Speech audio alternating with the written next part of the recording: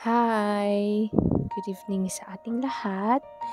So, nadanon manan iti 3D tayo tatangawik at siya iti fasi.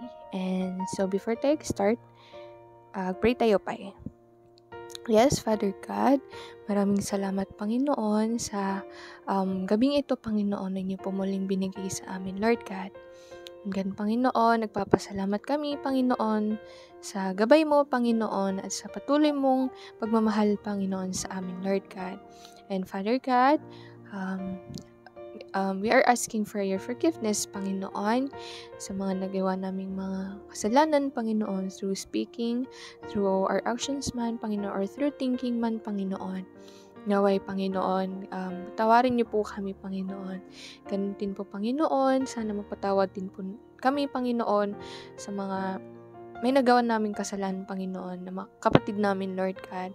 And Father God, salamat, Panginoon, sa unending love and grace po, Panginoon, sa amin, even if we don't deserve it, Panginoon. Still, Panginoon, mahal na mahal mo kami, Panginoon. And sana, Panginoon, hindi namin ito i-take for granted, Panginoon. And naway, Panginoon, magawa din po namin ang part namin, Panginoon, lagi, Panginoon. Father God, for this moment, Lord, I am asking for your guidance, Panginoon, to open our hearts again, Panginoon, as we receive your words, Panginoon. Katisamat, Lord God, papuldan na kami, Panginoon, iti wisdom mo, Panginoon, kan understanding, Father God.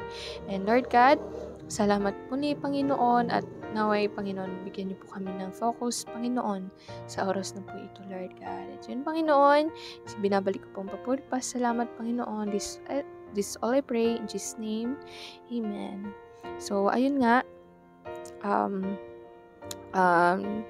Today's 3D, discuss ko kat Jeremiah 4. But before that, let's take a quick recap for the previous chapter. Chapter 3. So, chapter 3, Jeremiah 3. Dito yung, di garod, backsliders, di ba? The invitation and restoration nga ito tadlata ni Apo Diyos, ti Israelites idi, di pa agapugarod nga, ang tayo man idi kankat na gadot unfaithful people, di ba? God speaks to Jeremiah about backsliding Israel, or di garod nga ado ti mapaspasama nga idolatry, kasagarod nga adati nagadud ng backslide. And DJ garod makita tayo DJ continuous nga grace ni Apo, uray nga mamuman ni Apo Diyos idin nga still he called tatawagan na lata digi unfaithful people idi nga anak na lata, diba? Uray gapo garod nga, diba? No i-kumpara tayo mati marriage, diba? No adati nagkabit kami isa, diba? Illegal di tayo, no? No ada nagkabit nga may isa, diba? Han nga mabalinin nga no ada annulment da ka siya. Tapos makisinnoblianan manan ay tikwahan nga mabalin di jay. Pero kini Apo Diyos garod adalat ta iti panagayat na iti anak na uray anyaman iti past mo, uray anyaman iti naramid mo nga disobedience karot kat still adalat ta iti invitation kan restoration ni Apo Diyos if we listen unto Him. So garod di jay proceed tayo matan ayan ti chapter 4. So diba, chapter 4 kat no nabasa yun dito klataman na part 1 kat TJ repentance that bringeth restoration. So ito'y verses 1 and 2 basa garod. If thou wilt return, O Israel, said the Lord, return unto me, and if thou wilt put away thine abominations out of my sight, then shalt thou not remove, and thou shalt swear, the Lord liveth, in the truth, in judgment, and in righteousness.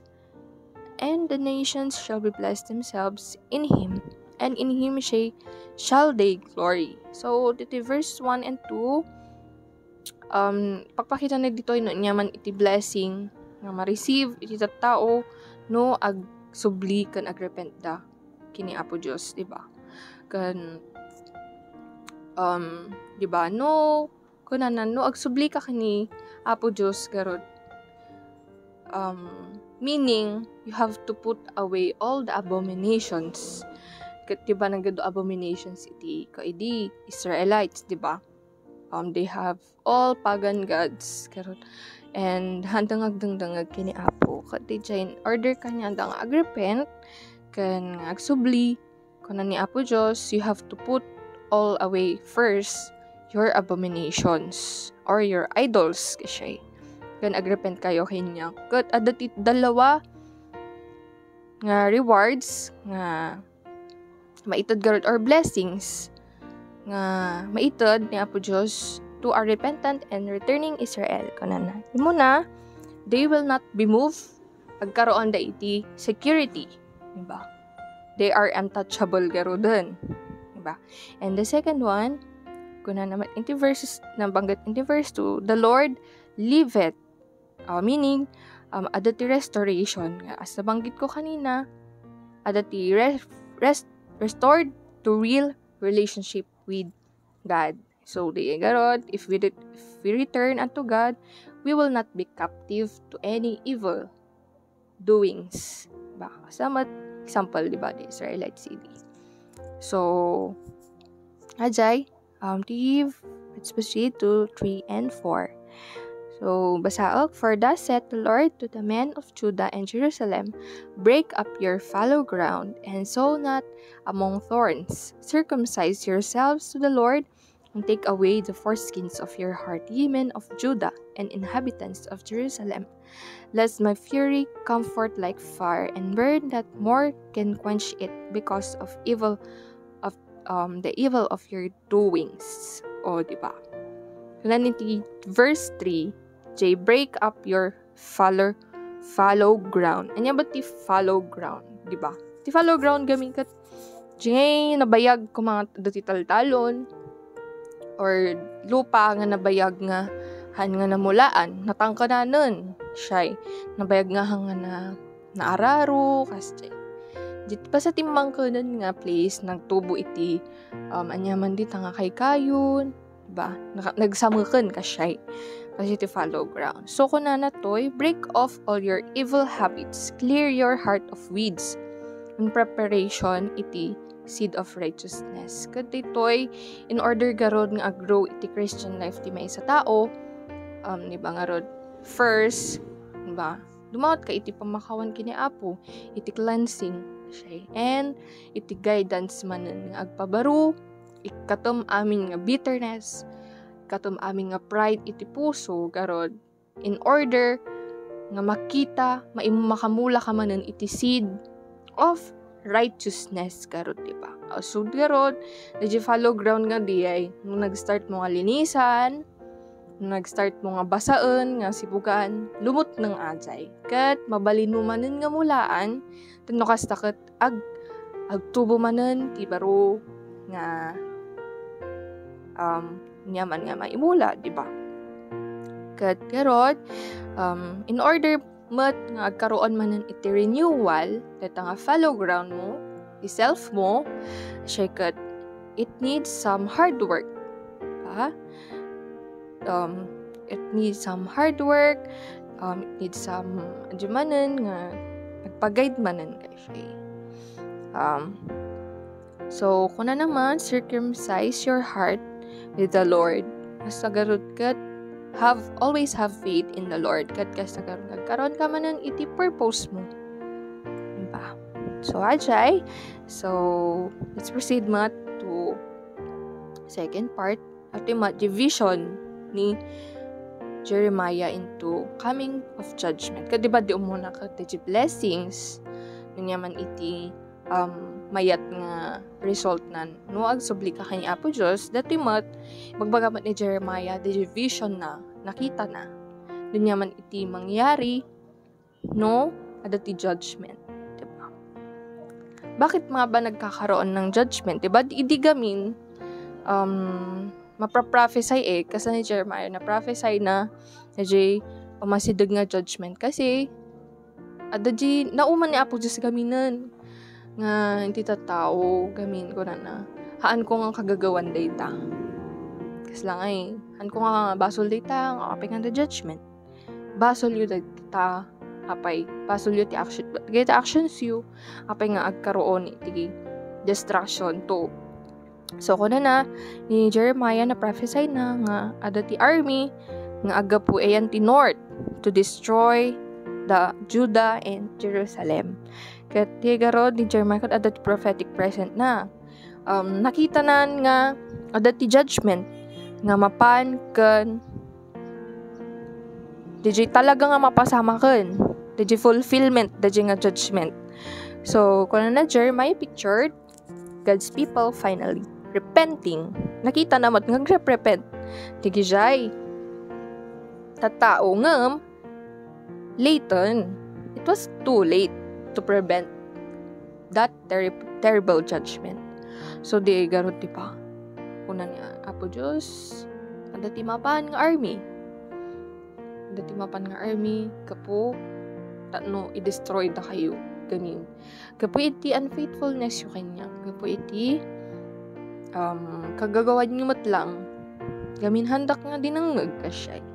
And so, garod, ang iti lesson na toy, at the invitation ni Apo Diyos, kat break up your fallow ground and circumcise your heart and repent. Di garod. And ti verse 9 mat, iti mat de jay, effect mat jay judgment. Yung bako na iti verse 9. And it shall come to pass, said the Lord, that the heart of the king shall perish and the heart of the princess, and the priest shall be astonished. Kung nabasan di kwan, 5 to 8. Basta di ay, di description na latan, 5 to 8. So, di description, di judgment. Dati may verse 9, pero di effect of judgment. Kaya na, the heart of the king shall perish, and the heart of the princess and the priest shall be astonished, and prophets shall wonder. So, diba, ada ti of official mat lang, jay, time nga di jay. Di, kung ano tinabanggit, the princess, the priest, and the prophets. Api nga nag-wonder da, gamin. When the terrible judgment comes, even the nobility of Judah will lose their courage and hope. Naawan di courage dan gamin, digitoy nga princesses, priests, digitoy prophets, handa mo aramidon da. Gamin, they are not also prepared. Oray garod di kay nobility dakat di noble, diba noble di kita. Sa garod nga handa mat among ti aramidon da. Gamin. Handa mo't nga may samot nga handa nga nagdungag kini Apo. Kadi verse 10 mat ti joy the difficult nature mat iti judgment. Kuna 90 verse 10 and said, Lord God, surely thou hast greatly deceived these people and Jerusalem, saying you shall have peace, whereas the sword reaches the soul. Kud kalamat bagadamatan nga pinabasol damatan ni Apo Diyos nga kunana. Dinisib mo iti tataom nana. Imbagam nga ada ti peace, you shall have peace. Hamba gayam. Kadagitoy nga nag-expect garod kunana. Isu digay false prophets nang ibagagayam nga magkaroon ti peace after the judgment. Najay. So instead of peace, garod judgment would come to an unrepentant Israel, causing the kingdom to die. Garod, diba? Kuna na into Jeremiah chapter 23 verse 16 to 17. Nakunanan Jeremiah, wait lang.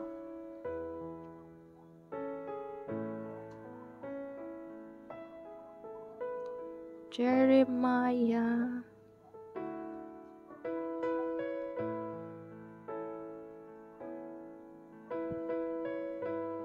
chapter 23, verse 16 to 17 ko na Thus said the Lord of hosts, hearken not unto the words of the prophets that prophesy unto you.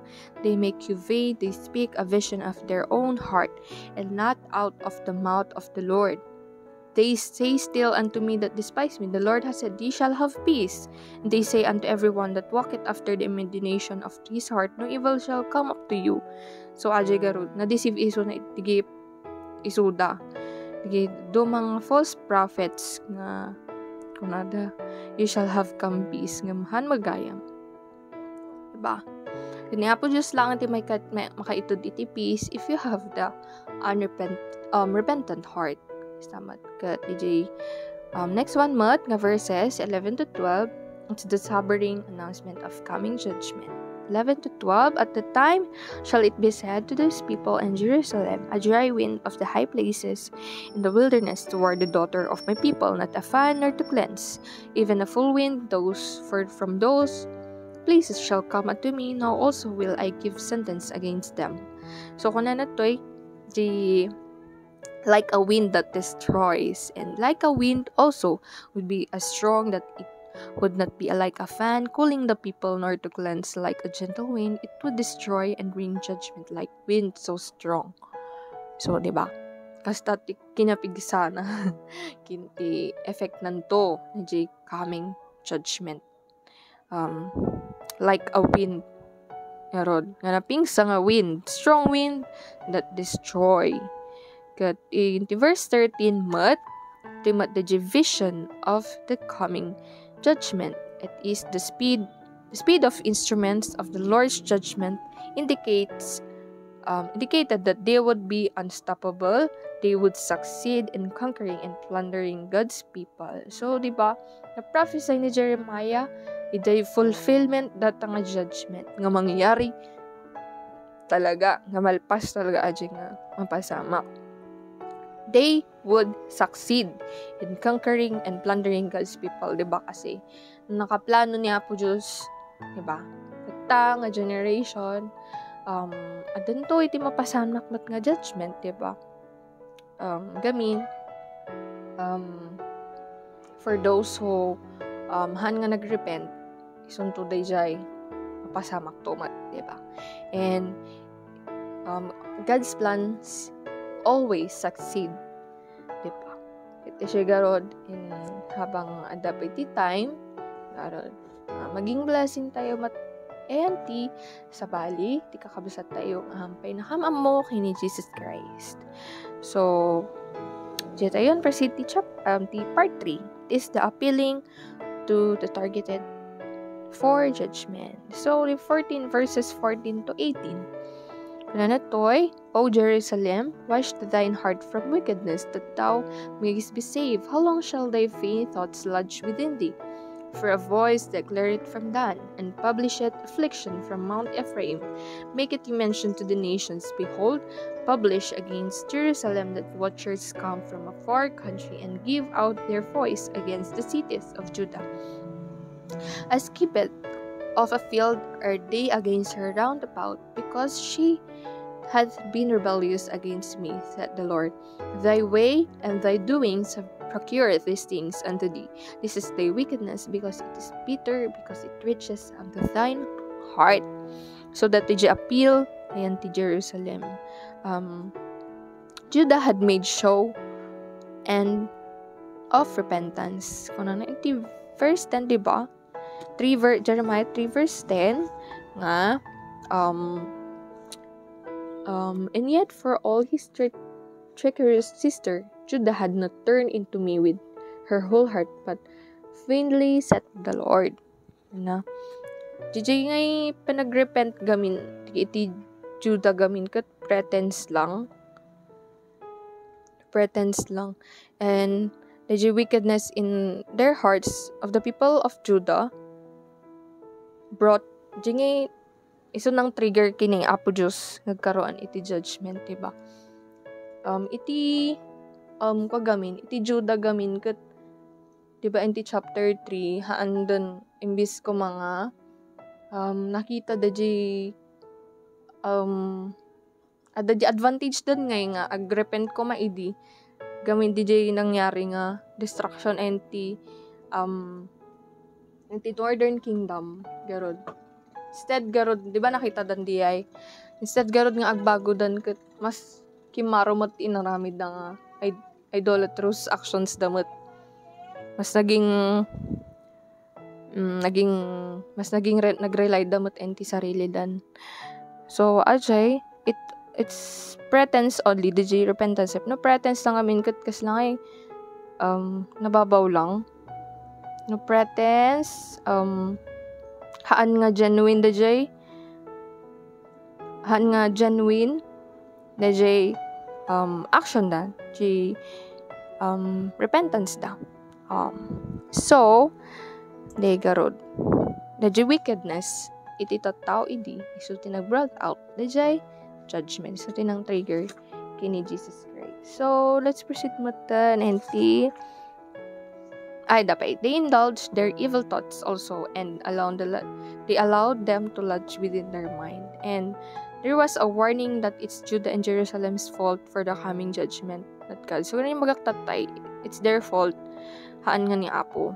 Diba? At aramidon lang ni Apo to punish for those who are ungrateful, for those who are disobedient and unfaithful people because of their wickedness and not God's unfaithfulness. Because as we all know that God is always faithful to us, diba?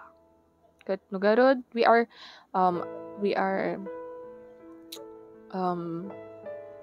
to blame haan nga ni Apo Diyos the wrong actions tayo. Gamin, He has always been faithful unto us. Itutod na amin iti kabaalan na iti part ni Apo Diyos. But since iti sa baligarod, badap ti disobedient heart tayo daduma. Kat dayjay adalata iti panagbaot ni Apo Diyos. Kat next one is verses 19 to 21. It's the anguish of soul on the part of those who face judgment. 19 to 21, my bowels, I am pained at my very heart. My heart maketh a noise in me. I cannot hold my peace, because thou hast heard, O my soul, the sound of the trumpet, the alarm of the war. Destruction upon destruction is cried, for the whole land is spoiled. Suddenly are my tents spoiled, and my curtains in a moment. How long shall I see the standard and hear the sound of the trumpet? It was not only gamin an army of material destruction with loss of land. Iti mapasama. Gamin di ba ako di ba na prophesy Jeremiah nga dati mapan nga army for them to be destroyed garot. And handlang ajay. It talks about the true affliction of the soul. Garot di ba? DJ kasano na ka ba nga i-distract but ti whole nga pagka taom di ba? So ayun. Kat ko na namat ayan ti verse 22 nga, for my people is foolish. Kung ni Apo Diyos, they have not known me. They are sottish children, and they have none understanding. They are wise to do evil, but to do good they have no knowledge. Well, they are knowledgeable on doing evil things instead of being knowledgeable about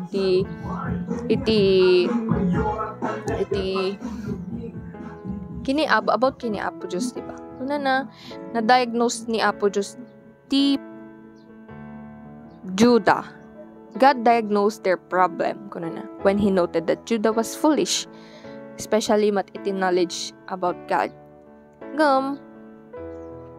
God was generous enough to still call them my people. O diba? Mahitamlat tati jay panagayat ni Apo Diyos iti tattao na despite iti problem da. Kasta nag-generous na ta ni Apo Diyos to call them my people. Nakita da gamin they saw themselves sophisticated and wise karot. Wise, but in the eyes and in the ways of evil. So, ayun nga, if we are, sa example man tatikan nga tayo nga, if we are knowledgeable iti work tayo, iti araramidon tayo iti best tayo to do our task in our work, the school works, kasi school papers, the activities. Why not karod nga we should take our time also din to be knowledgeable, and not only knowledgeable karod, diba? Sa puso tayo dito yung sasaon ni Apo in order nga makita a result, iti action through our actions karod. Maging wise tayo in the ways of the Lord. So, ajay, let's proceed matan 23 to 26. Nga ditoy yung jay prophetic insight, and Jeremiah considers also the might and power of God. So, dito yung judgment garod, it is the similar pictures to describe the day of the Lord. Tuntun mapasamak, diba? So, basak digijay connected verses about ditoy in the 2 Peter chapter 3 verse 12 to 15. 2 Peter chapter 3 verse 12 to 15, looking for and hasting unto the coming of the day of God, wherein the heavens, being on fire, shall be dissolved, and the elements shall melt with the fervent heat. Nevertheless, we, according to his promise, look for new heavens and new earth, wherein dwelleth righteousness. Wherefore, beloved, seeing that ye look for such things, be diligent that ye may be found of him in peace, without spot and blameless. On account that the Lord's long-suffering of our Lord is salvation, even as of us our beloved Paul, also according to the wisdom given unto him, had written unto you. Kastamat also iti Revelation chapter 21 verse 1, and I saw a new heaven and a new earth, for the first heaven and the first were passed away, and there was no more sea. And Isaiah 65 verse 17, for behold, I create new heavens and a new earth, and the former shall not be remembered, nor come into the mind. And that is a promise ni Apo Diyos kanya tayo, nga if we truly repent, syempre, mamit tayo isunan to. Diba? Makita ni Apo Diyos if we are genuine, we have this genuine heart of returning unto Him. If we are turning back away from our past, kasagarod nga. And we are a true worker of Christ and a true believer of Christ, kat we are going to meet Him someday in His time. Karod, nga adati promise, the new heaven, all things are passed away, garod, diba? So, garod, ag-focus tayo di, always focus on the heavenly things, in the future, ton nga mapasamak. Kat di garod, if we are in living our Christian life, kat magkaroon tayo di endurance, kan repentant heart, managrepent ng heart. So, garod, God who could devastate the entire earth by His presence and fierce anger could easily bring judgment to them through an invading army. Kat isunto the following chapters to madiscuss today ito. Dito garod, gapo iti anger, fierce anger ni Apo Diyos, kat iso timang bring mat iti destruction, iti tattao nanto. So, ajay, verses 27 to 29. For thus said had the Lord said, the whole land shall be desolate, yet will I not make a full end. For they shall the earth mourn, and the heavens above be black, because I have spoken it. I have purposed it, and I will not repent, and will not repent, neither will I turn back from it. The whole city shall flee from the noise of the horsemen and bowmen. They shall go into the thickets and climb up unto the rocks. Every city shall be forsaken, and not a man dwell therein. Kunana. Kaya desolation, kunana, kat would not be complete. Adan tumanan iti mapasama nga judgment. That is certainty and complete nature of judgment. And God would not make a full end of the place of His people in that land. Kat garo, data nga judgment to nga mapasamak, kat inya ti ag-suffer, diba? Haan lang nga digita tao, kundi also His creation. Creation groans until the completion of God's plan, di ba? Kasi nga nagsakit lang mat nga isipan, di ba? Nga mairaman iti creation ni Apo Diyos, gapu iti kagagawan iti tattao na it groans ag suffer. Bako na iti Romans 8:20 and 28 to 20 to 22, kuna nang for the creature was not made subject to vanity, not willingly, but by reason of him who had subjected some in hope. Because the creature itself also shall be delivered from the bondage of corruption into the glorious liberty of the children of God. As verse 4, we know that the whole creation groaneth and travaileth in pain together until now. So dati mapasamak lata into the judgment tumanan, nga mapasamak dajay. So creation sympathize or ding feel Israel's humiliation even as it would rejoice in her restoration, diba? Adi harsh intention, di relent garot or harsh intention to. So dajay, diba? Dajay creation to ti ag suffer. Kat dajay garot ay sumat iti plano garod ni Apo Diyos kat diba? So, TI and the verses 30 to 31, the two last verses, says here that when thou art spoiled, what wilt thou do? Thou clothest thyself with crimson, though thou deckest thee with ornaments of gold, though thou rentest my face with painting in vain.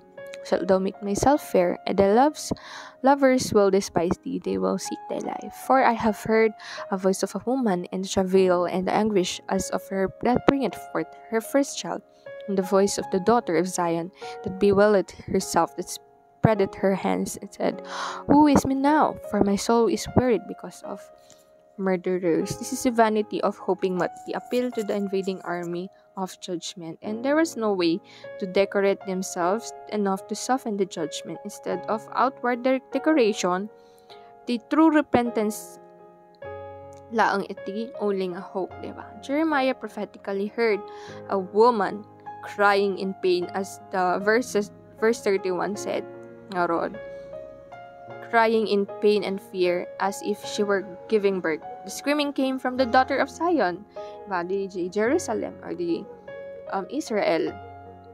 She was giving birth, and it came from the daughter of Zion, who in the misery of her judgment finally understood her condition. So the garod kaslan to adati the suffering to the suffering na prophesy ni Jeremiah, the suffering to kita tao, diba? Sila nga agan anak karod kano iti inhalintod na iti woman nga agan anak screaming help, seeking out for help karon, diba? Di karod always this whole chapter karod talks about always repentance kundi the true heart tayo, the true genuine heart tayo nagsubli kani up ko, diba? Our repentance is always a process karod. It's an everyday process. Kada ti garod nga lesson, garod nga in order manan nga ma-renew tayo, in order manan nga ag-grow tayo, umuna syempre palot na nga tayo iti puso tayo, diba? Amo tayo matipapanan tayo if ipapilit tayo ti kay tayo ni Apo Diyos. Kaya break up your fallow ground. Sibuga manan, palot no nga manan data nga area ti heart mo. Diba? Tatning kasta makatubo manan iti seed of righteousness as na ibagak tatay. So dayjay may we always remember iti kinasayaat ni Apo. There will always be a restoration and invitation kini Apo Diyos. Good nita, may we always do our best as a Christian, as ipart tayo nga mangi daulo iti kakabsat tayo nga hanpay nga nakamamo iti salvation, diba? Good jay, Sapay kuma kakabsat ket adaman ng tinasursuro yu tatangarapi ikan jajay repentance always bring it restoration. So, di lang kakabsat ket naway magpray tayo garon iti personal prayer garot after this before tayo nga apan di GC garot nanyaman iti take away tayo at isay yaman nakakapsat iti time you nga nagdengeg pangin tatangarabi. So dijay see you sa GC, bye bye.